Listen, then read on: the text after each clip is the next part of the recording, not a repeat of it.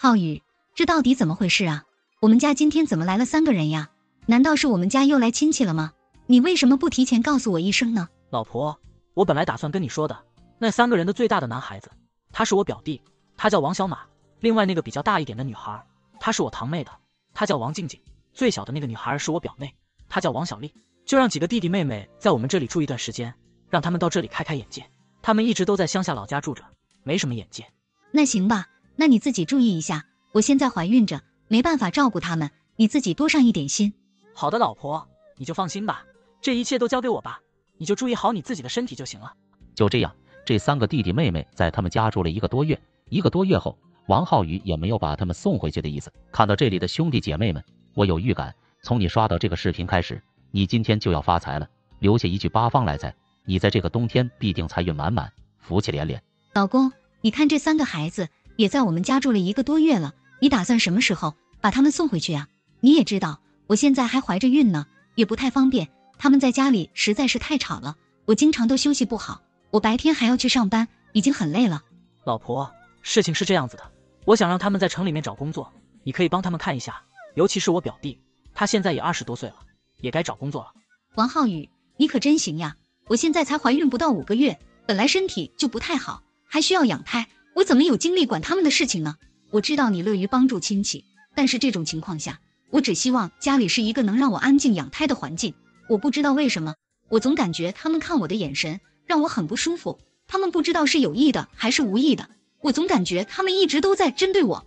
老婆，我看你是想多了，你现在是怀孕期，所以才喜欢胡思乱想的，而且特别的敏感，他们跟你无怨无仇的，怎么可能会针对你呢？或许吧，我看你还是找个机会把他们送回去吧。他们来我们家已经玩了1个多月了，世面也见得差不多了，应该要送回去了。3天后，小云从公司回到家，看到家中一片狼藉，她最喜欢的沙发上也被划了几个口子，冰箱也是打开的，里面的东西洒落一地，地板上到处都是颜料和自己的衣服。她只觉得眼前一黑，跑到了卧室，看到自己梳妆台上已经惨不忍睹，她各种化妆品都被打开了，口红一个个都被折断了，护肤品也被摔得稀碎，存放珠宝的盒子也被打开了，看里面的东西被洗劫一空，她气得差一点心脏病就要犯了。她颤抖的手给老公打去了电话。王浩宇，我不管你现在在干什么，你赶快放下你手中的工作，现在立刻马上给我回家。正在这时，小云看到几个罪魁祸首，他们3个不知道什么时候出现在门口，直勾勾地盯着她。2个女孩子脸上涂满了胭脂，脖子上还戴着她的项链，手腕上还戴着她的镯子首饰。小云气的身子都开始发抖，肚子也疼得一直抽抽。你们3个，谁让你们动我的东西了？你们还有没有素质呀？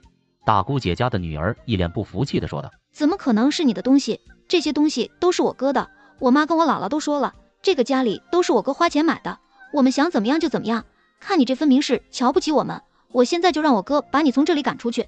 他的话把小云气得脸色发白，直接对他们大声吼道：快滚，你们都快给我滚出去！此时的小云已经失去了理智，怒火一个劲儿地往上窜。张小云，你凭什么赶我们走呢？你就是一个倒贴货而已。王静静竟然还敢嘴硬，小云大脑一片空白，上去就直接给了她一个大耳光。另外2个看到了，开始向前打了小云，尤其是那个女孩，差点把小云推倒了。此时小云肚子传来了剧烈的疼痛，急慌之下，小云打了电话，叫了一辆救护车，又给王浩宇打去了电话，而且他的电话一直都打不通，于是他就给自己的母亲和她的最好闺蜜顾婷婷。最后小云被抬上了救护车，送去了医院。等她醒过来的时候，已经躺在医院的病床上了。母亲和闺蜜一直守在床边，老公王浩宇却不在。小云，这到底是怎么回事呀？医生说了，你这次的孩子算是保住了，下一次那就说不定了，你怎么就这么不小心呢？站在旁边的母亲一脸心疼，眼睛都哭红了。我的孩子，你受苦了，这到底发生什么事情？赶快给妈说说吧。小云哽咽地把今天发生的所有事情都告诉了他们，中间气得一度都说不出话来。婷婷，王浩宇呢？他现在回家了，他说回去看看家里的情况，他还担心家里那几个弟弟妹妹。我都说你现在跟孩子都生死未卜，他还担心那几个祸害，真的好讽刺呀。就在这时候，王浩宇推开了病房门，他脸上带着愧疚，身边跟了3个弟弟妹妹。小云一看到他们，心情难以平复，下意识的就捂住了自己的肚子。老婆，我是带他们几个过来给你道歉的，弟弟妹妹们都不是故意的，下手也没有个轻重，他们现在已经知道错了，你就别跟他们计较了。王浩宇，你赶快给我滚！你说的是人话吗？我们的孩子差点就没有了，你竟然还在这里为这几个罪魁祸首来求情，你赶快给我带他们滚出去，并且我要告他们几个故意损害私人财产，以及故意伤害我跟我肚子里的孩子，房子里损坏的所有东西，我都会让婷婷给我整理好账单，到时候直接起诉他们。老婆，你说的这叫什么话？再说了，我们都是一家人，他们现在也知道错了，我们又何必咄咄逼人呢？呵呵，这下知道错了，那也要为他们所作所为付出代价，不是一句错了就能把所有的错误都弥补回来的。老婆，你能不能别这样呀？我们的孩子不是没有事吗？再说了，他们哪里来的那么多钱赔给你啊？你能不能看在我的面子上，就这么算了行吗？就是因为看在你的面子上，我才一次又一次的忍让，他们才会不断的试探我的底线。我实话告诉你，从今以后我不会再忍让你家的任何一个人。说完之后，小云没有再理会王浩宇，直接让闺蜜把他们赶了出去。闺蜜说话的语气很不客气，你们还不赶快走，这是怎么了？你们害了人还有道理吗？你们犯的错就不用来负责任吗？你在想什么呢？王浩宇，我把我女儿嫁给你，不是让你们家里人来欺负她的，你要是保护不了她，那就把她给我送回来，我们保护她。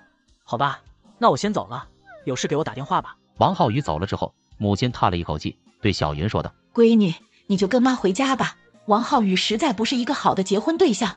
是啊，小云，阿姨说的很对，你说你周围哪个男人不比这个凤凰男好呢？他现在是软饭硬吃，脾气还不小，他心里都是他们一家人，根本就没有你啊。你现在别怪我说话难听，你说说他们给你找了多少事情，你还乐此不疲。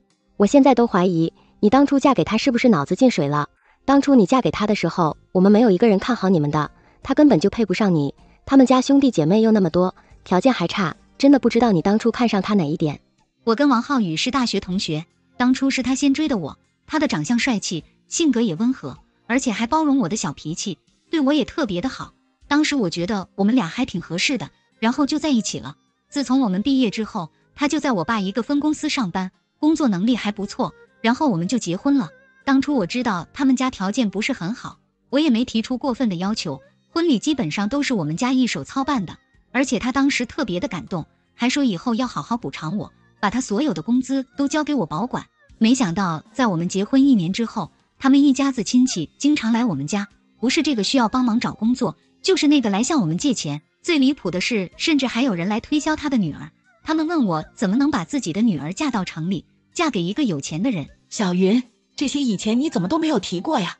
这也太不靠谱了吧，你是怎么受得了的？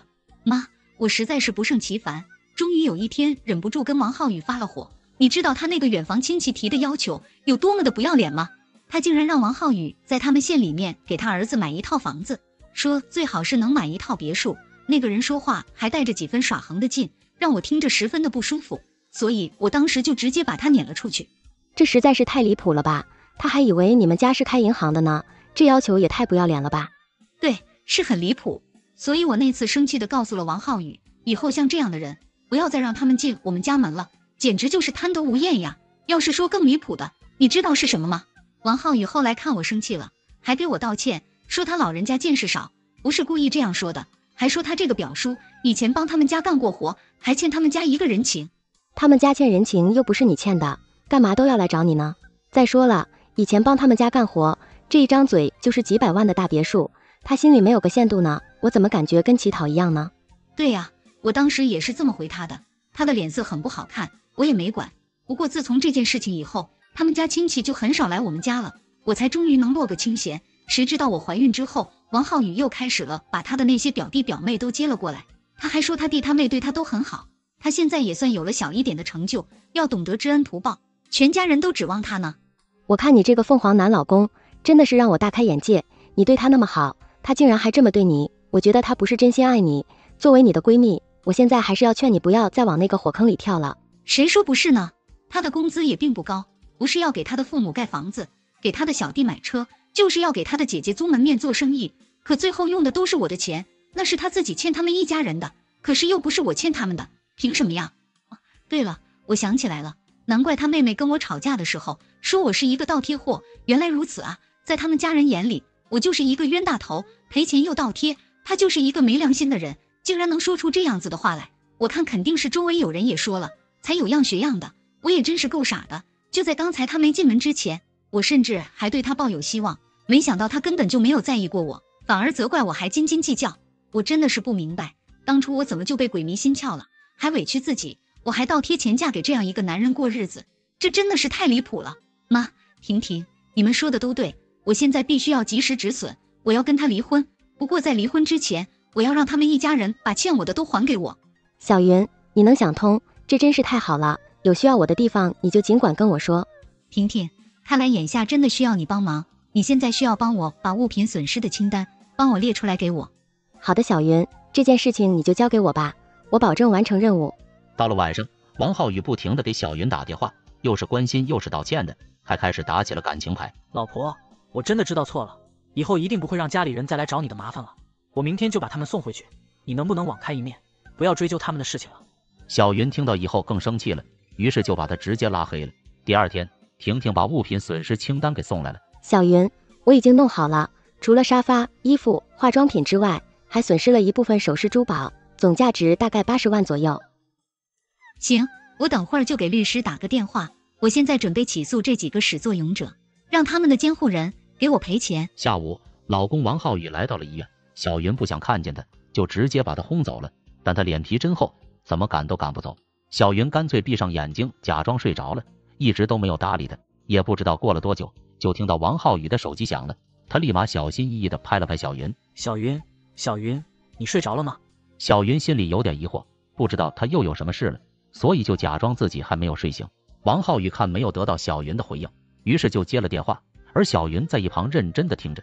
大姐，你怎么晚上给我打电话呢？赔钱的事情我还没有跟他说呢，别又把他给气了。好了，大姐，你就放心吧，我知道的，不会让你们赔钱的，到时候我就好好求求他，给他服个软。他其实挺好哄的，这件事情就算过去了。你说什么？静静又来城里了？他到城里来干什么呀？我不是刚把他送回去吗？他们这不是在给我找麻烦吗？王浩宇的语气变得有些急躁和愤怒，好像这个叫静静的到来很是不满。小云听到他挂断了电话，王浩宇又过来看了两眼。在王浩宇眼里，小云就是特别好哄的人，他一心向着只有他们一家人，还有那个静静。为什么一提到静静，王浩宇的情绪就那么不对劲？他到底还有什么事情瞒着小云呢？第二天一大早，老婆，对不起，我那边公司还有点事情要忙，我得先走了。好的，我知道了，你去忙吧，你不用管我。现在这个情况，小云根本不能相信他说的每一句话。半个小时之后，小云给公司前台打了个电话。小雪，王浩宇去单位了吗？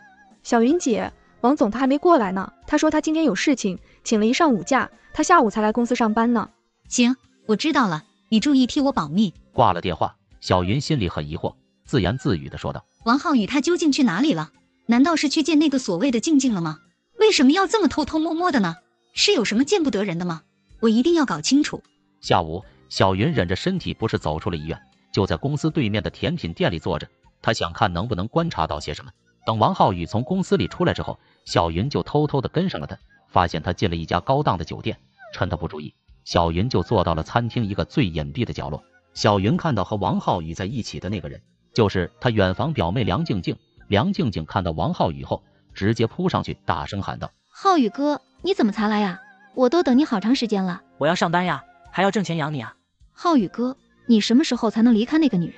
你知不知道我有多想和你住在一起，我有多想在城里生活，到时候我们在一起好好过日子。我现在都不敢来见你了，你先别着急，就因为上次的事情，他现在还跟我闹脾气呢，等我拿到他们家的财产，我们一家人就能过上好日子了。王浩宇的声音传来，顿时让小云觉得浑身恐惧，汗毛都竖了起来。小云心里喃喃自语：好你这个王浩宇呀，看你人模人样的却不干人事，原来一直都在算计我。梁婷婷根本就不是你所谓的远房表妹，我竟然被你当成傻子一样在这里忽悠，你怎么能这样对我呢？曾经那些山盟海誓全都是你在骗我的吧？我真是瞎了眼了，猪有蒙了心，怎么能看上你这个玩意呢？我真的是够蠢的呀。此时小云恨不得冲上去给王浩宇几巴掌，但仅有的理智让小云冷静了下来。我现在需要冷静，现在出去只会打草惊蛇，他们肯定不会主动承认的。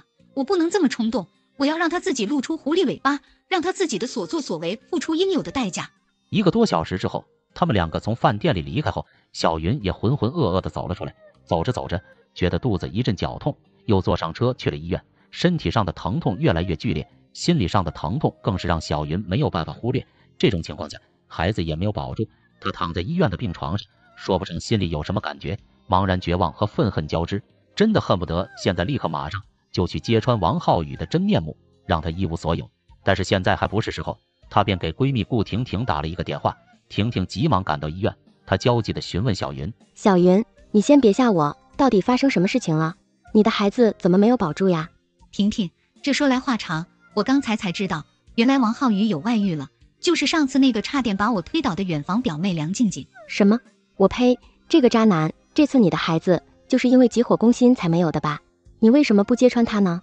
然后让他承担应有的惩罚？婷婷，你以为我不想揭穿他的真面目吗？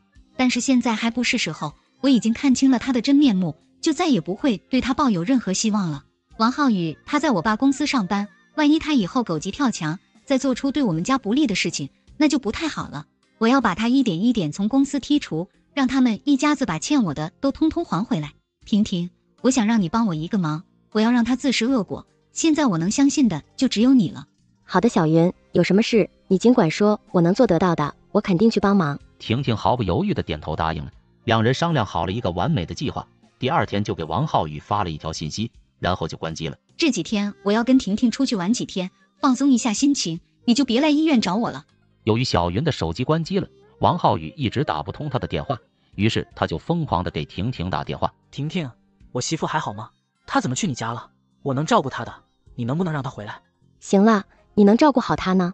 你要是能照顾好她，怎么能把她送到医院里去呢？小云最近身体不好，心情也不好，我带她出去散散心，等回来之后再谈你的事吧。婷婷说完就挂了电话，随后婷婷找人帮她盯着王浩宇跟梁静静他们。在小云这段没有露面的时间里，王浩宇一边向小云表达忠心，一边陪着梁静静，甚至还把她带到了小云的房子里。他们这也太明目张胆了吧，真是人渣。这有什么呀？你可别忘了，他们可是名义上的远房亲戚，自然不怕别人看到呀。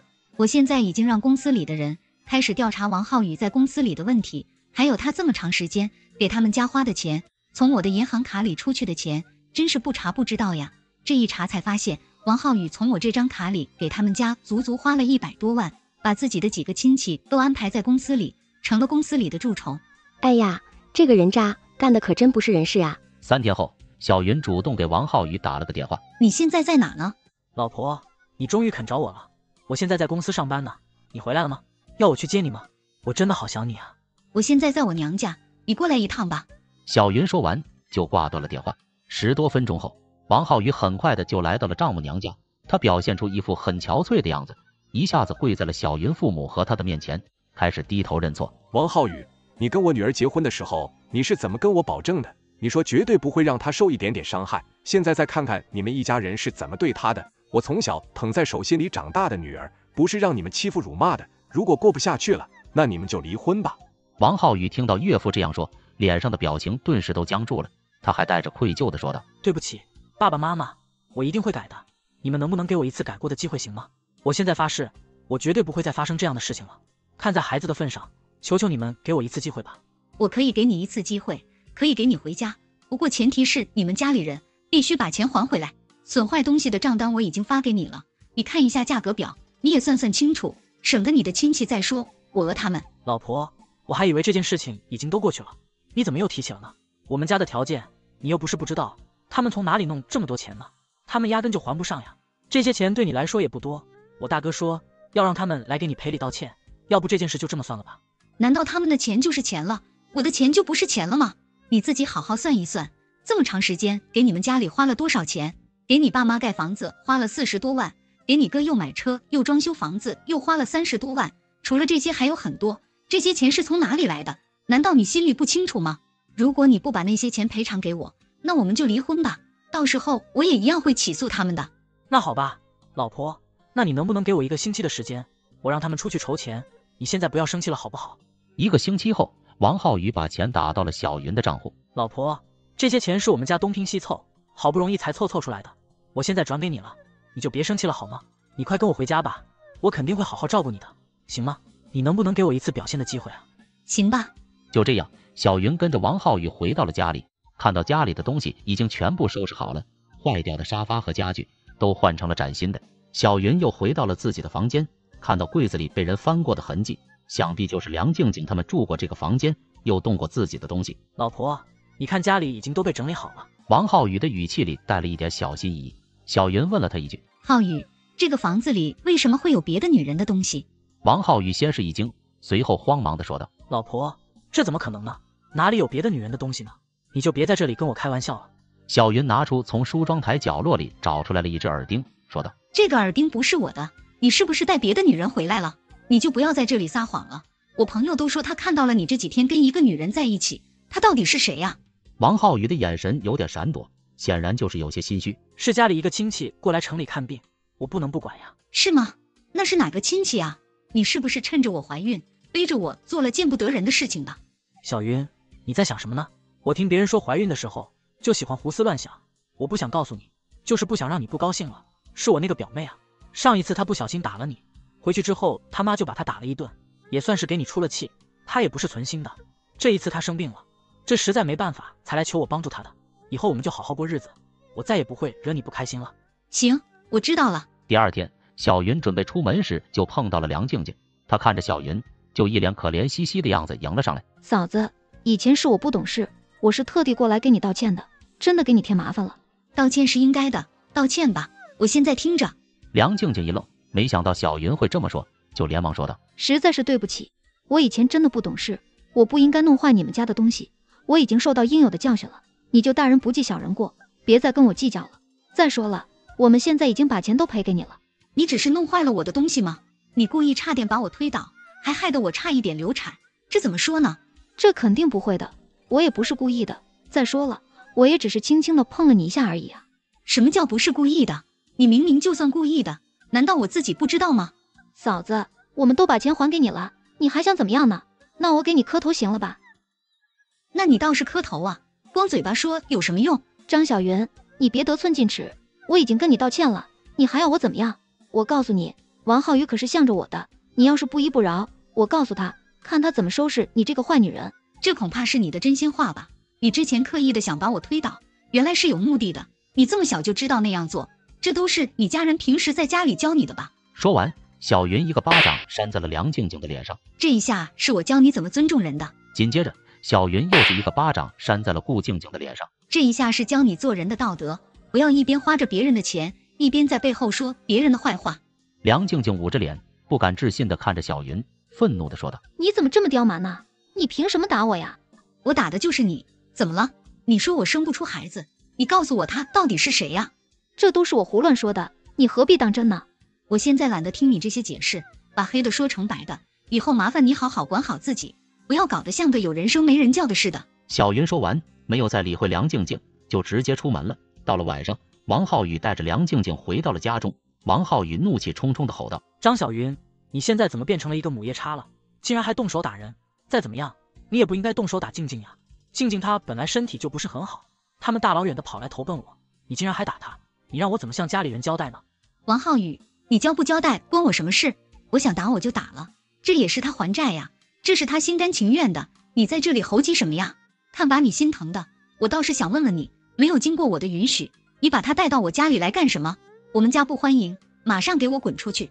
大哥嫂子，你们就别吵了，都是我的错，我不应该给你们来添麻烦，我这就回去。说完，梁静静就开始演起戏来。只见她往外面走，可是没走几步，突然就晕倒在地上。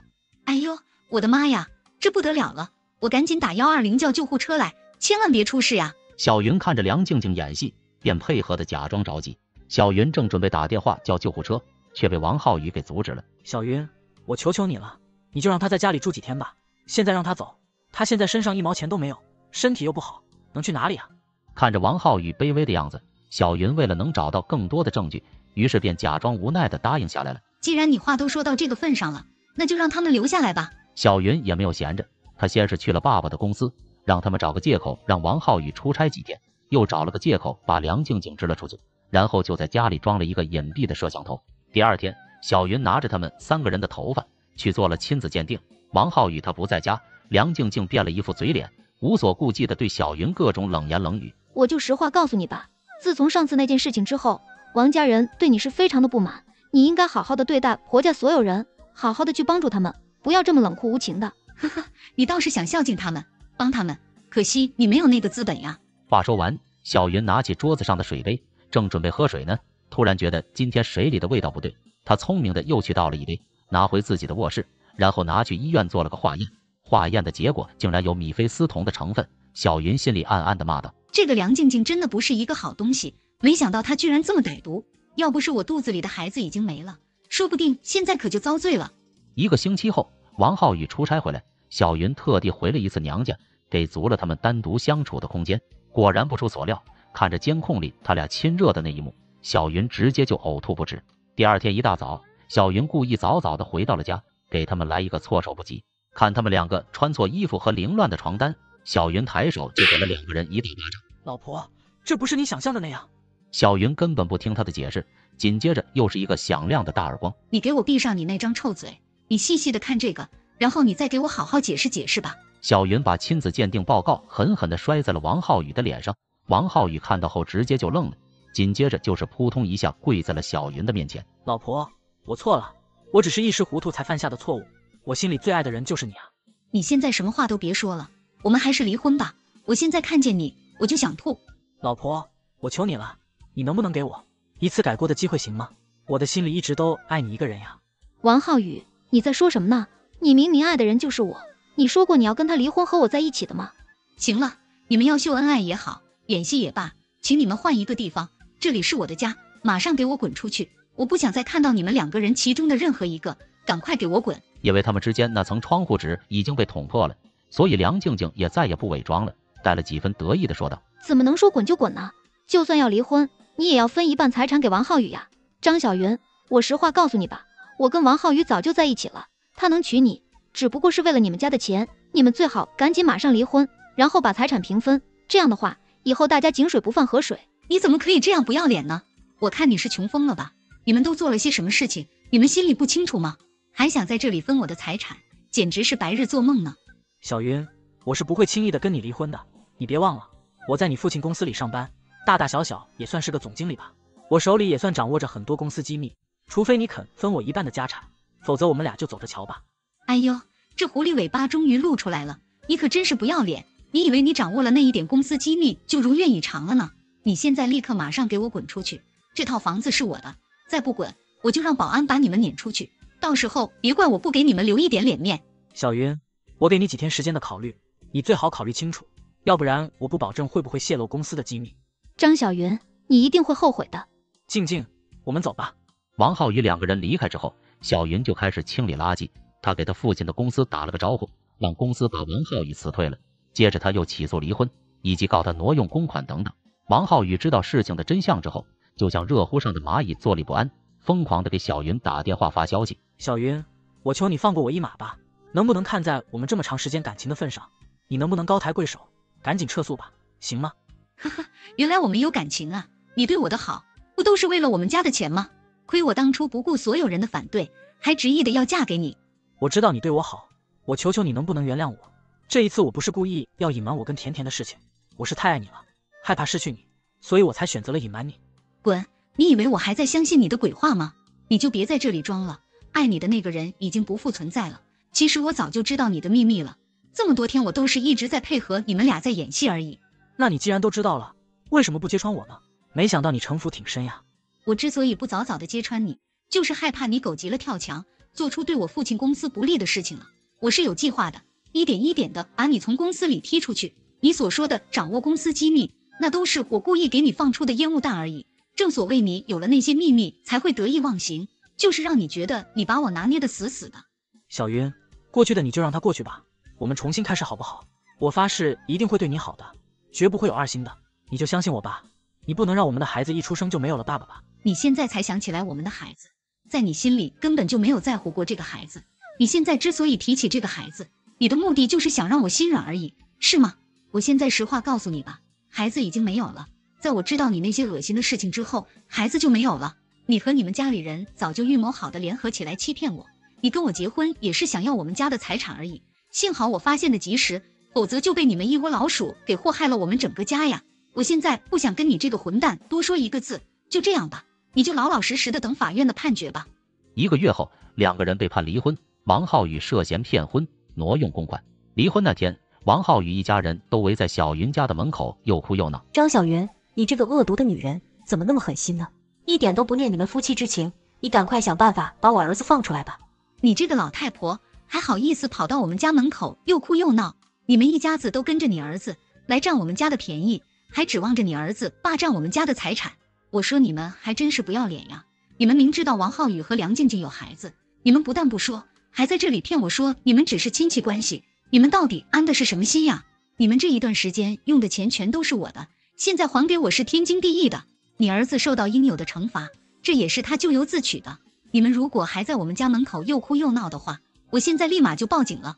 你真是一个蛇蝎心肠的女人，竟然把自己的丈夫弄到了小黑屋里去，现在还害我们一家子吃不好睡不好，你是想要逼死我们吗？这些都是你们自己咎由自取的，怪不得别人。你们最好赶快走吧，别再来我们家门口了，要不然我会让警察把你们也给抓进去。浩宇母亲听到小云这样说，只能无奈地带着闹事的一家人灰溜溜地走了。你们支持小云的做法吗？开除他！今天你们必须开除他！他是我女婿，我叫他帮我洗脚搓脚灰，他都不愿意，还骂我是老东西。这样的人你们怎么还敢用？阿姨你好，麻烦你先冷静一下。小旭他在工作中并没有犯任何错误，我是没有权利开除他的。而且你说的这些都是你们自己的家事，你们完全可以回家处理。你是他直属领导，为什么开除不了他？我现在怀疑你是不是和他是一伙的。我左看右看，你也就是个小领导，你还不配合我说话？你们董事长呢？把你们董事长叫来跟我说话。这点事你都做不了主，跟你说话简直就是浪费我口水。依我意见，你也应该被开除。你工作能力差，人品也差，思想也有问题，还好意思说让我回家处理？我在家要是能处理，你觉得我还会来找你吗？你是他领导，不规正他的行为，却处处想着推脱责任，他自己小家都照顾不好，凭什么还让他在这工作？我现在就命令你马上给我开除张旭，不然你就滚蛋。老太婆，你以为公司是你家开的？你想让谁滚蛋就让谁滚蛋啊！你在家张牙舞爪就算了，竟然还跑来我们公司耍无赖，别人只会把你当笑话看。你成天无理取闹，蛮不讲理，我凭什么都要听你的？你真当自己是皇太后了吗？我只要不听你的旨意，你就要想尽一切办法让我屈服。现在还跑到我公司来闹，你就闹吧，这个家迟早要被你闹散的。张旭，你竟然敢用这种口气跟我说话，大家快来看看，我是他丈母娘，这狗女婿一直都是用这样的态度对我的，他竟然一点都不知道尊重长辈，这是人品有问题。这样的人品都还能在你们这上班？你们公司用人还有没有底线啊？什么乱七八糟的人都敢用吗？尤其他还是做业务的，不怕把你们公司干倒闭了吗？还有你这个小领导，你要再不管他，我就举报投诉你。阿姨，你想投诉我没问题，但是我们公司想用谁不想用谁，还轮不到你这老太婆来指手画脚的。现在请你立马出去，公司是大家上班工作的地方，不是处理家务事的地方。你个小领导，竟然还想赶我走！我告诉你，你今天如果不处理张旭，我是不可能回去的。你真以为我这么好打发的吗？今天你必须给我一个说法，你必须先给张旭停职停薪，而且还要在我面前批评他教育他，让他跪着给我道歉，并且保证以后都得听我指挥，不能跟我顶嘴。还有，必须写个纸面的保证书，亲自按手印，并且盖上你们公司的公章才行，不然这件事没完，甚至还要连累你。阿姨，干脆这家公司你说了算吧，我再跟你说最后一次，请你立刻马上离开这里，再不走我就报警处理了。你现在已经严重耽误我们公司的秩序和业务了，要是还在此闹事，我就要走起诉流程了，让你赔偿我们的经济损失，到时候你可不要说你赔不起。听到这里，丈母娘脸色顿时大变，最终只能选择灰溜溜的离开。可是临走前竟然还放下了一句狠话：你个小破领导，你给我等着，明天我会再来的，明天我直接找你们董事长，让你们董事长开除你。你别以为自己当了个小领导就了不起，目中无人，你比我女婿更可恨。你小子给我等着，我吃过的盐比你吃过的饭还多，看我怎么收拾你。丈母娘虽然走了，但经理却被气得不行。小旭，你丈母娘每天这样来公司闹也不是事，再这样下去确实影响公司了。当然，公司不会因为这样就无缘无故的把你开除的，你的工作能力我都看在眼里，工作态度我也很认可的。不过话又说回来，你回去还是要处理好家里的事，不然对你对公司影响都不好。要是董事长怪罪下来，我也担不起这个责任啊。再这样下去，我这个部门经理也做到头了。好的，经理，我知道了，今天真的不好意思了，给你添麻烦了，我回去也会尽力处理好家里事的。不过你也看到我丈母娘是什么样的人了，我只能说尽力而为了。3个小时后，张旭下班回到家，赶紧给老婆婷婷打去电话。婷婷，你不是说你出差前跟你妈说好了吗？再也不去我公司闹事了吗？可她今天又去我公司闹事了，而且还把我们部门经理都臭骂了一顿。你上次答应我的，她要是再去我公司闹事，你就把她送回老家跟你弟弟住，让你弟弟给她养老。明天你就送她回去吧，她在这里我就没过上一天安稳日子。老公，你先不要着急，我现在马上就给我妈打电话。你先别说把我妈送走的事，毕竟我是家里的长女，我弟弟现在都还没有结婚，理应是我照顾我妈的。而且我走之前确实和我妈谈了，她也答应了。最近不知道她又出什么幺蛾子，你就再给我妈一次机会吧。我现在就给我妈打电话。不行，已经没有机会了。再说了，不是我不给你妈机会，是你妈那老东西不给我机会啊。她现在把我们部门的人都得罪完了，你妈要再去一次公司闹，那我们部门的经理也做到头了，到时候我该怎么向她交代啊？所以明天你必须把她送走。浩宇说完就挂了电话，而婷婷也知道了事情的严重性，赶紧给母亲打去电话。妈，我说你到底是怎么回事啊？你怎么又跑我老公他们公司去闹事啊？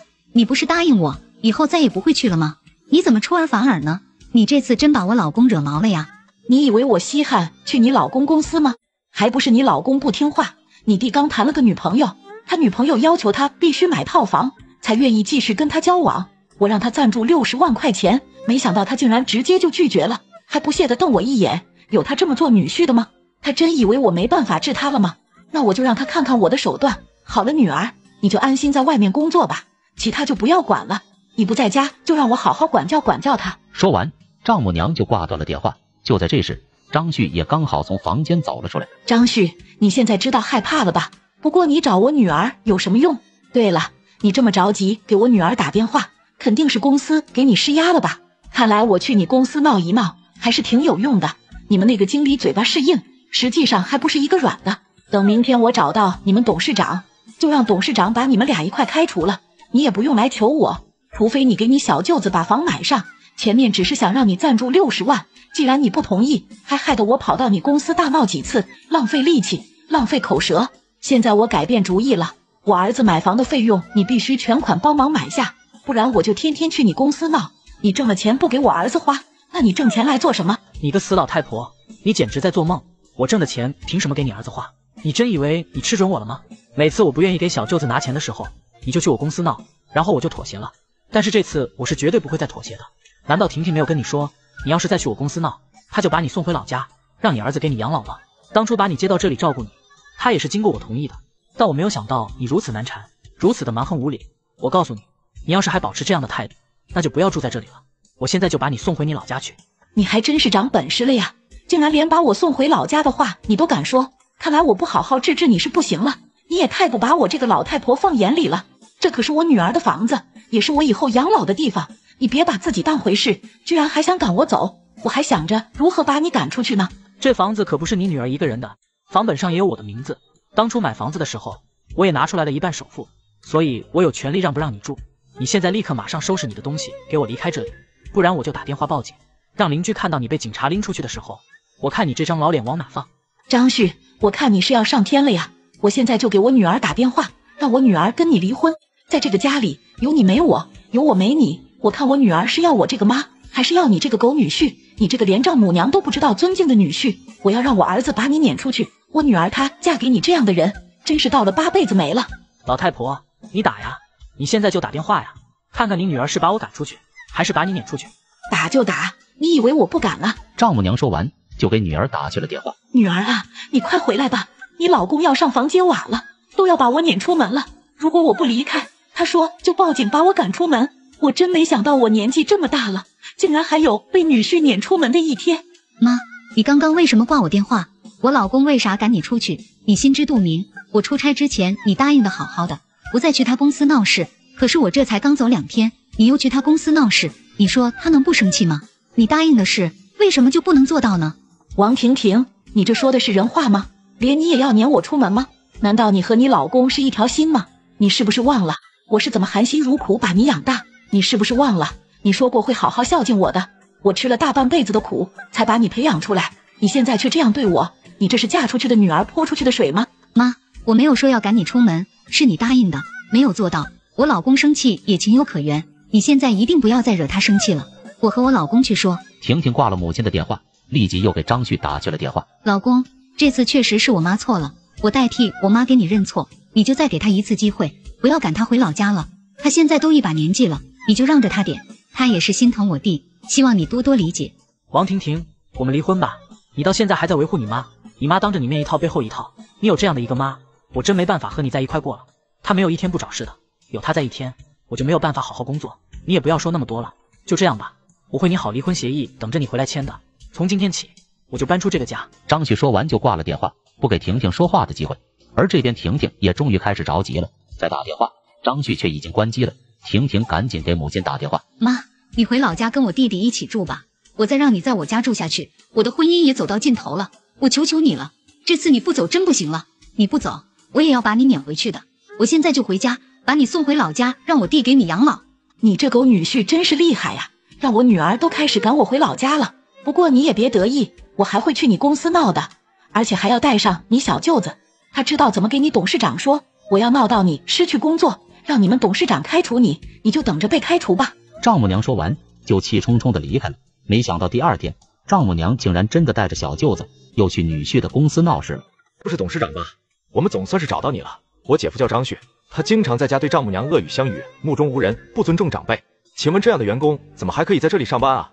你们为什么还不开除他？特别是他最近挣了点小钱，越来越过分，竟然把我妈当保姆一样使唤，稍微不合心意就大喊大叫。你们这是什么破公司啊？这种人都能留在员工队伍？我看你这公司规模也不小，应该有几百号员工吧？对员工的人品怎么一点都不关注吗？可能你工作比较忙，确实很少关注。因为上次我妈来，直接被你的部门经理撵走了。她真是好大的架子，比你这个董事长架子还大。不知道的以为她就是公司董事长呢。你们等一下，你说的这些事我并不清楚，我现在就把张旭和张旭的部门王经理一起叫过来再说。董事长说完就给王经理打去了电话。王经理，你和张旭现在到我办公室来一趟。几分钟后，王经理和张旭就来到了董事长的办公室。小舅子看见姐夫来了，立马开口道：姐夫，我妈现在就在你面前，你有本事再对她大喊大叫啊？有本事当着你们领导的面使唤我妈啊？你在公司里一副面孔，回家就又换了一副面孔。小舅子，你简直在血口喷人！我什么时候使唤过你妈了？你说的这些都是你妈做的事，还有你妈经常问我要钱补贴你，我一旦不同意，她就来公司闹。她吃着我的饭，住着我的房子，用着我的钱，怎么还有脸说这种没良心的话？还有，最开始时候还只是几百拿，到后面就是几千拿，这我也都忍了。可这次为了给你买房，她竟然张口问我要60万，她以为我的钱的是大风刮来的呀。最后我没有同意，她就来公司闹事了。现在这件事已经导致我要和你姐离婚了，你姐一气之下要把你妈赶回老家跟你住，所以你们怀恨在心，今天又来公司闹。是的，董事长，张旭说的话都是真的，我可以证明，他丈母娘来公司闹已经不下20次了，根本原因就是一直问张旭要钱。你证明有用吗？你俩都是一伙的。董事长，我可从来也没有问我姐夫要过1毛钱。我姐夫作为女婿给丈母娘钱，孝敬丈母娘那也是天经地义的。俗话说一个女婿半个儿子。行了，你们不必说了，我知道怎么回事了。王经理，你作为部门经理就是这么处理问题的吗？这个月扣你8000块钱的工资，你回去自己好好反省一下。至于张旭，我对你的要求就是和你家人之间处理好家庭关系。如果你的家人再来公司闹，那公司只能把你开除了。不用了，我主动辞职，有你这样的董事长，何愁公司不黄啊？你明知道我不可能给我小舅子买房，他们就一定会来闹。虽然我已经要离婚了，但到领离婚证至少还有1个月，我不能保证他们不来公司闹。你明明可以报警处理，却选择让员工承担，这样的公司我不带也罢。至于对部门经理的处罚，你可以撤销了。这8000块钱我全部承担下来了，直接从我工资里扣吧。你个老太婆还有小舅子，这件事我跟你们没完，迟早有你们后悔的一天，到时候你们别哭着来求我。你放心，我不会后悔的，倒是你现在不好受吧？哈哈，你有本事再嚣张啊！这就是和我妈作对的下场。说完，几人都纷纷离开了。董事长，这次你有失偏颇，你明明知道张旭没有错，为什么还偏向他家里人？这不是把张旭逼走吗？我知道张旭是没有错，但你看他家里人有多难缠，我们有那个精力天天和他家里人周旋吗？我们的客户不用服务了吗？我们不用研发新产品了吗？他们这样天天来公司闹，你知道对公司影响多大吗？董事长，你迟早会后悔的，以张旭的能力，我知道你总有一天要后悔的。行了，你别给我说这些废话，你有什么资格质问我？你们部门的人你都管不好，这个公司是你说了算还是我说了算？你愿意干就干，不愿意干就给我滚蛋。另外一边，张旭老婆已经出差回来找到了张旭。老公，我们不要离婚了，有什么事好商量，我们是有感情基础的，有什么事我们一起面对。别一起面对了，每次都是我在面对你妈，你作为女儿，总是不敢面对你妈说一句狠话，不管你妈做的再不对，你都畏畏缩缩。你知道你妈把我害得多惨吗？我现在已经彻底忍无可忍了。只要有这样的丈母娘在，我不管去哪里找工作，只要我不听她的，她都会去我公司闹事。世界那么大，哪里能容得下我呢？既然你妈愿意闹事，那我就自己开个公司，等着她来闹事。她觉得她吃定我了，我就会让她后悔的。所以我必须要和你离婚，我不想你作为我的老婆，到时候还为她求情。就在这时，丈母娘和小舅子也回来了。哈哈哈，我说让公司开除你，公司就要开除你，我看你还敢跟我对着干。现在好了吧，把工作丢了吧。还有，你以后也不要想着再去找其他工作了，不管你去哪里找工作，我就去哪里搞破坏，反正我已经退休了，每天也闲得无聊，浑身不舒服，还不如去你工作的地方闹一闹呢。这下终于有点事情干了，你挣钱不给你小舅子花，那我就让你1毛钱都挣不到。姐夫，姜还是老的辣，你说你吃饱没事惹我妈干嘛？我妈说什么你就听什么不就行了？现在好了吧？这么挣钱的工作没了，后悔了吧？也许你现在跪下来给我妈好好道个歉，并且写保证书，按下手印，这样的话我妈就放过你，不然你以后肯定没有好日子过了。小舅子，你母亲耍无赖的本领你倒是学得挺快的，我告诉你，你不要嘚瑟，有你们后悔的一天。你以为你靠蛮横无理就让谁都拿你没办法吗？这次我不去找工作了，我手上有一些存款，我自己创业，你母子俩有本事就继续搞破坏，看我有没有办法治你们。张旭，这个不用你说，我也会继续捣乱的，有我在这里，你若能干成功，我就跟你姓。我啥本事都没有，就是闲的时间多，还有我儿子给我撑腰，你还敢在我面前放肆？我必须要把你治得服服帖帖才行。妈，你到底要干什么呀？张旭他哪里惹着你了？你要让他丢了工作，张旭不就没有给我弟买房吗？你至于这样吗？再说了，他也没有义务给我弟买房啊。你知不知道张旭都要和我离婚了？你这是要亲手毁了你女儿的婚姻，以后你让我弟给你养老吧，我不会再给你养老了。你们现在就离开我的家。你这个怂包货，你和你弟弟都是我生的，为什么区别怎么就这么大呀？你连自己的老公都管不住，那我帮你管教管教，你还觉得是我的错吗？这狗女婿一点都不听话，这样的女婿要他有什么用？既然你能说出不给我养老的话，那我告诉你，以后我不用你给我养老，我让你弟给我养老。婷婷，你也看到了你妈有多强势，你也别再挽回我了，这个婚我离定了，不然我没有办法生活下去了，更也没有办法工作了。就这样，张旭和婷婷签了离婚协议。从那以后，张旭就从家里搬了出去，选择自己创业。当以前部门经理得知张旭自己创业，立马就从原公司辞职，去和张旭一同创业。半年后，原公司的董事长竟然找了过来。张旭，年轻人还是厉害啊！没想到你从我公司出来以后干得这么好啊，市场份额就那么多，蛋糕就那么大。你说你分一点过去，我也不说什么，但你要全部夺走，是不是太不近人情了？你把我从公司开除的时候，考虑过人情吗？再说了，我们是合规合法的商业竞争，你们公司服务态度不好，产品质量也有问题，客户选择我们公司很正常。你手底下的员工和你一样，全部只看重利益，根本不会做长远的考虑，和客户做的都是一锤子买卖。董事长，我早就跟你说过，你敢走路号，迟早要后悔。你的心里只有利益，对待员工只有压迫。慢慢的，你手底下的员工没有任何活力，对待客户也完全不用心。就像陆浩说的，就是一锤子买卖，我们不一样也做不出来。我们全心全意为客户服务，所以客户全部选择了我们。你给我闭嘴，还轮不到你们对我说教。当初也是我的公司培养了你们两个，有你们这样做人的吗？这无异于过河拆桥，而且你们吃肉都不给我喝汤，简直就是釜底抽薪。你这样做不怕遭报应吗？我们行得正，坐得端，何须屈尊为谗言？我们也没准备对你说教，只是给你点建议，你不听就算了。你这样下去，公司黄事迟早的事。送客吧，你可以回去了。商业上的竞争，我们不会手下留情。董事长听完就怒气冲冲地走了。而这时又来了2个不速之客。女婿，你是不是都把我们忘了？我们半年没来捣乱了，就是想等你干起来，我们再捣乱。你现在发达了，我现在命令你马上拿500万给我儿子，不然我天天来你公司闹，让你的业务全部黄掉，你的损失可不止500万，甚至上亿都有可能。老太婆，你们确定要来捣乱吗？我可不是我们以前的老板，你们只要敢来捣乱，我一定让你们付出代价。哎呦，你在这吓唬谁呀？我吃过的盐也比你走过的路都多。儿子，你在这给我盯紧了，只要有人来办业务，你立马过去指责他人品有问题，我看谁敢和他合作。生意场上讲究的就是信誉。果然没过多久，就有一个合作商来谈业务，小舅子立马冲了上去捣乱，但是张旭只是默默地看着，没有任何举动。合作商也确实被吓跑了。就在这时，部门经理开口了：根据核算，你们这么一闹，我们这边的损失达到了300万。你刚刚的一切行为，我们的监控都有拍下，我们已经报警了，并且会走起诉程序向你索赔。你没有搞错吧？我又没有干什么坏事，我只是指责他的人品不好，凭什么向我索赔？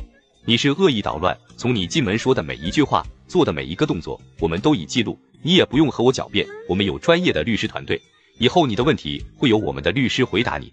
丈母娘和小舅子听完王经理说的话，终于知道害怕了，于是连忙哭泣认错。女士，我给你认错，求求你放过你小舅子吧，他赔不起这300万呀，他把老家房子抵给你都不够，你这让他一辈子打光棍吗？到时候也没人给我养老了，我可怎么活呀？毕竟咱曾经都是一家人，你就给我们一条活路吧。一切都晚了，我不会放过你的，这一切都是你咎由自取。女婿，你怎么骂我都行，但不要牵连我的乖儿子。你把这300万算到我头上行不行？你个老太婆，真当我是傻瓜吗？这笔钱要是算到你头上，你名下什么都没有，你也没有退休工资，我要是算到你头上，那和不要赔偿有什么区别？你别在我面前哭了，我一点也不会可怜你。当初你让我给小舅子买房，我不答应，你就来我公司捣乱，害得我被开除，还在我面前耀武扬威，我走投无路，只好选择创业。你现在又赶走我的客户，想让我公司倒闭，就你这种人，老天爷都不会放过你。如今有这样的下场，是你咎由自取。我知道我是咎由自取，你惩罚我就好了。你骂我，我不还口；你打我，我不还手。前提就是不要连累我的儿子，是我指使我儿子赶走你的客户，一切责任都算到我头上。你不要拍卖我们老家的房子，老家要是没了房子，我儿子的女朋友就跟他分手。老话说，宁拆10座庙，不毁1桩婚。我求求你放过他吧。我不骂你，也不打你，因为你不配。要是真打你了，说不定最后还被你反咬一口。你的这种蛮横无理的本性，我是深有体会。我是绝对不会放过对你儿子的惩罚，只有惩罚你儿子才是惩罚你，因为你心里最怕的就是你儿子过不好。现在他连个落脚的地方都没有了，就是对你最好的惩罚。你要明白，你儿子已经是成年人了，既然你儿子听你的话，把我的客户赶走，对我造成巨额的经济损失，那他就需要赔偿。每个成年人都应该为自己的行为负责任。张旭，你好狠的心啊！你敢拿我老家的房子，我是不会放过你的。你别以为你有了点钱就能为所欲为，我一定要让你付出代价的。丈母娘说完，就带着儿子离开了张旭的公司。妈，咱们现在连住的地方都没有了，怎么让他付出代价啊？不如这样，我们好好和我姐夫认个错，求他原谅，说不定以后就有大把大把的钱花了。我姐夫人还是不错的，以前你不是经常问他要钱给我花吗？你以为咱们认错他就会原谅吗？不过我还有办法收拾他。我告诉你，以前他并不是心甘情愿拿钱给你花的，而是他不拿钱，我就去他上班的地方捣乱，他只能选择忍住，所以他才不得不拿钱。也怪我太贪心，最后一次为了给你买套房，一次性要了60万，可没想到他宁愿被开除都不给我钱。可谁知道他被开除以后，自己开公司居然开得风生水起，我这算是成就了他。问他要300万，不算多吧？他不给咱们钱就算了，还害得我们老家的房子没有了。我一定不会放过他，我们去找你姐姐，通过你姐报复他。毕竟张旭和你姐还是有感情的，当初是因为我们才离婚，只要你姐主动复婚，张旭这狗女婿大概就会同意的。只要他们复婚了，我就又成了张旭的丈母娘，我借着这个身份，这次非让他的公司倒闭才行。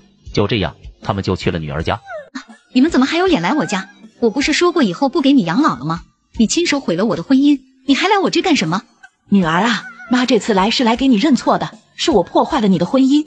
以前你帮张旭说话，妈还说你是怂包，是妈不对。今天我和你弟也去给张旭认错了。你们这是认错了吗？我看你们是没有住的地方了，就过来让我求张旭放过你们吧。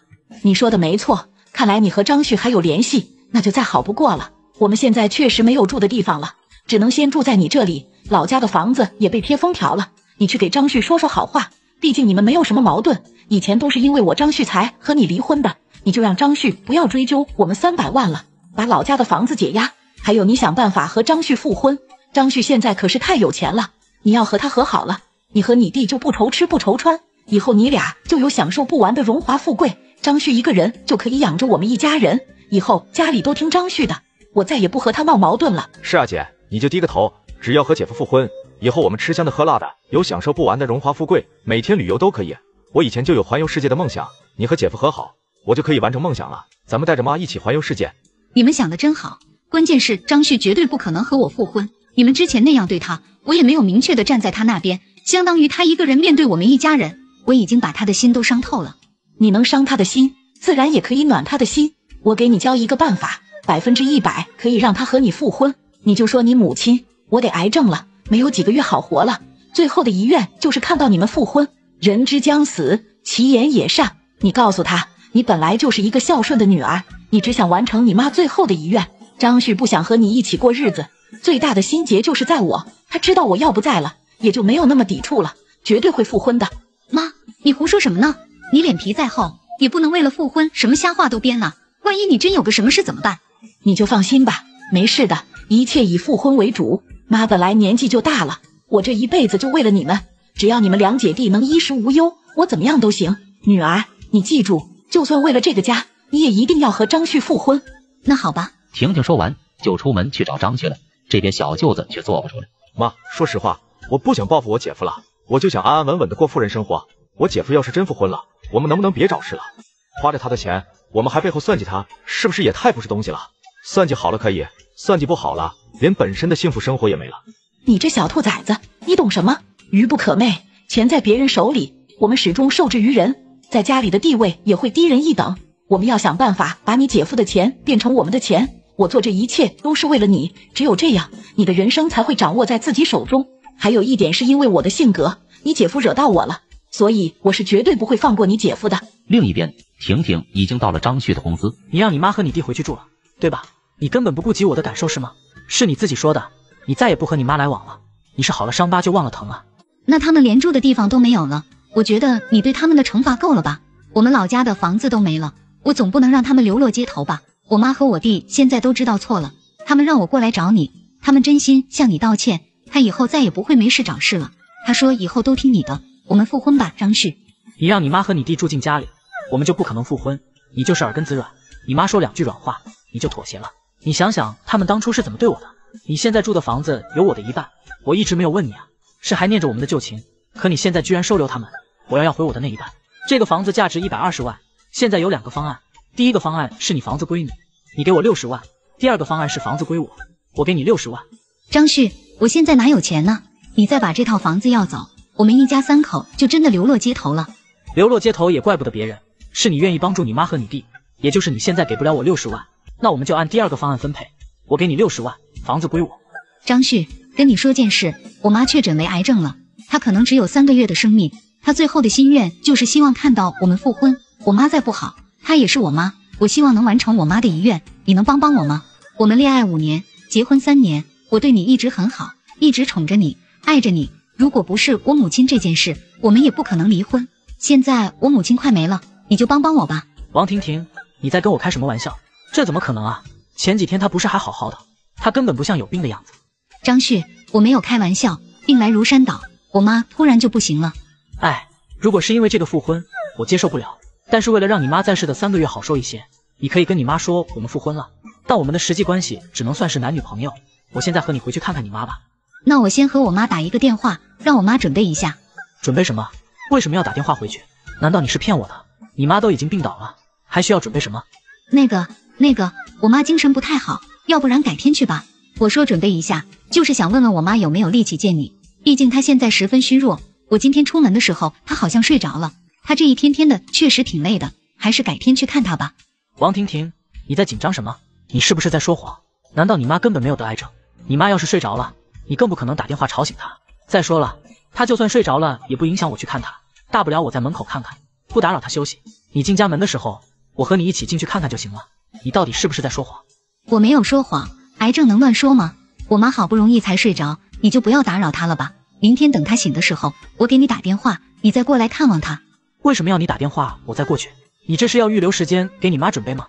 我觉得你有问题，你越不让我看，我越觉得有问题。我是相信你，才会想着去看你母亲。你要是今天不让我去，那以后我再也不会去。我再给你最后一次机会，你到底说不说实话呀？张旭，你别激动，我确实说谎了。我妈好好的，根本没有得癌症，只是她想让我和你复婚，才想的这个办法。你妈这老东西，为了让你跟我复婚，竟然连这样的瞎话都编得出来。她真的是天不怕地不怕呀！你还觉得她是为我们好？那你有没有想过，等我和你复婚以后，知道你妈在骗我，我会怎么样？我们还能过下去吗？你知道我最恨别人骗我，我要是知道真相后，一定会选择离婚。难道你母亲想不到这个结局吗？凭她的精明，肯定想到了。所以你母亲绝对不是单纯的想让你和我复婚，肯定另有所图。不可能，我妈年纪都那么大了，她就想让我和我弟有个安稳的生活，她还能图什么？她图的多了。我现在上亿的身价，你觉得你妈会没有想法？她要仅仅想让你和你弟过安稳的生活，绝对不会让你用这种办法来找我复婚。这个办法确实有效，但后患无穷。我觉得你妈图的肯定是我的资产。不可能，我妈绝对不是那样的人。我妈都和我说了，她就想让我和我弟可以不用上班，不用被老板呼来喝去，也能幸福的生活，享受天伦之乐。呵呵，你们一家人还真是奇葩呀！你和你弟年纪轻轻，竟然只想着不劳而获。不过有这样的母亲，一切就合理多了。你妈是不是图我财产？很快就可以见分晓。要不要我带你看一出大戏？我虽然不知道你妈葫芦里卖的什么药，但也能猜出来的大概。我们就来个假结婚，看看你妈到底要干什么。你给你妈打电话，让她把户口本准备好，我让我的员工回去取你的户口本。取完以后，我们就假装去登记结婚，然后我和你回去看你妈，等见了面就知道她到底要干什么了。那好吧。婷婷说完，就给母亲打去了电话，并叫她准备好户口本。而母亲一听，高兴坏了。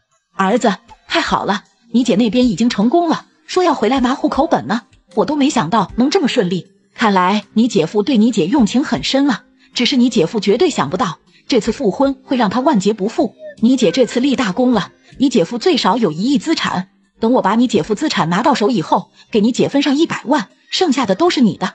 你给我姐分100万也太多了吧？妈，你最心疼的不是我吗？你把姐夫的资产全部给我，我姐自己能挣钱，她能养活自己。你说的没错，我都忘了，他当初还把我赶出来，这根本就没把我当妈。我看给他封1万块钱，意思一下就行了，幸亏你提醒我了。1个小时后，婷婷和张旭进门了。我和张旭已经领证了，我们现在又是一家人了。哈哈哈，张旭，我的好女婿，再次见到你，我可太高兴了。你不是牛得很吗？任你再聪明，最后还不是栽到我手里了。岳母，你说这话是什么意思？你不是得了癌症吗？不是身体虚弱，只能活3个月了吗？现在不应该在床上吗？妈，你不是说我和张旭复婚以后，你会好好对张旭的吗？并且你会向张旭道歉吗？以后这个家让他做主。我的傻女儿，这个家从来都是我做主，怎么可能让他做主？我又没有错，为什么给他道歉？反而是张旭得罪了我，你不知道我的脾气吗？凡是得罪我的，哪一个有好下场？张旭怎么可能例外？今天我就让他知道得罪我的下场。张旭，凭你的聪明还看不出来怎么回事吗？你看我像个癌症的样子吗？你得癌症我都不会得，你小舅子赶走你客户，你就让他赔300万，让我们无家可归。今天我都要一起清算，现在跪下来给我道歉，不然我让你知道花儿为什么这样红。老太婆，本来还想高看你一眼，没想到你这么没有城府。我本来以为你会装一装，看清形势以后再发飙，没想到你上来直接就发飙了。我懒得再装了，形势我看得很清楚，我现在是你丈母娘，你不但要给我道歉，还要拿出来3000万，不然我就破坏你的业务，让你的公司彻底黄了。我作为丈母娘破坏自己家业务，谁能把我怎么样？你最好乖乖听话，这次我吸取教训了，我不会给你翻身的机会。你就这么肯定吃定我了？你知道你现在是什么行为吗？我就是吃定你了，你去告我也没用，我是你丈母娘，我们这最多算家庭纠纷，你趁早把钱打给我，不然我就和你鱼死网破。我现在是光脚的，不怕穿鞋的，我什么财产也没有，而你身价上亿，你把你的全部资产给我的话，你还有翻身的机会。你要是不拿这个钱，我让你公司直接倒闭。婷婷，这次你认清你妈了吗？看到她到底要干什么了吗？这就是你说的，她知道错了，还要真诚的给我道歉。我还是第一次听说道歉的人问受伤害的人要全部资产的赔偿。妈，你简直毫无底线，张旭哪里对不起你了？你每次都要这样算计他，这次你是连我一起算计啊？你个吃里扒外的东西，你说谁毫无底线呢？有你这么和妈说话的吗？你顶撞我不是1次2次了，本来还想等把你老公资产要回来给你分1万的，现在我是1分都不想给你了。姐，我给你说说这上亿资产是怎么分配的。本来是非给你分1万的，现在妈1毛都不给你分了，那这1亿就都是我的了。不过你怎么说也是我姐，我也不能太绝情，我给你分上100块钱，你觉得怎么样？你们可真是我的亲妈，我的亲弟弟，你们拿了张旭上亿资产，到头来就只给我分100块，那有件事我也就不瞒着你了，我和张旭根本没有复婚，张旭1毛钱都不会给你们，还想要1亿，你们去做梦吧，梦里啥都有。王婷婷，你居然骗我，你是我的女儿啊，你为什么要骗我？你知道这一下造成多严重的后果吗？你把这个家都毁了，你知道吗？是我毁了这个家吗？我看是你毁了这个家吧，你还知道我是你女儿，那你为什么要害我？你是真的为我着想吗？我如果真和张旭复婚了，你就把张旭的资产全部坑走，到头来我什么都没有，1个亿你只准备给我100块，我都怀疑我是你亲女儿吗？张旭，我错了，刚刚我们都是在和你开玩笑的，你千万不要当真了。我没有当真呀，我也当你开了个玩笑，所以你们现在可以出去了。这个房子是我的，我准备收回了。你们再不走，我就打电话报警了。婷婷，你也一样，跟着你妈和你弟离开我的房子。老公，你连我也要赶走吗？我没有做什么对不起你的事吧？请你不要乱叫，我不是你老公，你每次都听你母亲的。这次要不是我及时发现，如果真和你复婚了，那后果不堪设想。就你这样的人，我不知道我以前是怎么看上你的。再重新给我一次机会，我都恨不得没认识过你。不过毕竟我们夫妻一场，我给你留下8000块钱，另外也会给你租一个单身公寓，只给你交1个月的房租，让你不至于露宿街头。你要还想帮助你弟弟和母亲，你就帮出去就好了，反正以后我们再无瓜葛。女儿，我和你弟弟没有地方去，我们一起去你的单身公寓，我们一家人要在一起。一家人吗？呵呵，你是怎么说出口的？我没你这样的妈，我也没有你这样的弟弟，我从一开始就不应该听你们的，当初听了你们的话，亲手毁了自己的婚姻，我有今天的下场，是我自己咎由自取。我从今天开始绝对不会再管你了。女儿，你不要这样，我是你母亲啊，我把你从小养到大，你都忘了吗？你弟弟从来都没工作过，我们没吃没住，身上也没有1分钱，你让我们怎么办？我和你弟弟根本没办法生活呀。这和我有什么关系？我现在的家都被你给毁了，我现在连自己都顾不住，你们毁我家庭，毁我婚姻，我从此和你们断绝关系，断绝来往。张旭，我们真的没有地方去了，你那么有钱，能不能给我们点钱？最起码让我们有住的地方，能吃上饭。要钱没有，我最多给你赞助1个碗。好了，你们现在赶紧给我滚出去。最终，丈母娘带着小舅子在桥底下入住，游走在各大天桥和车站门口。没过多久，丈母娘重病，而小舅子却丢下丈母娘不知所踪。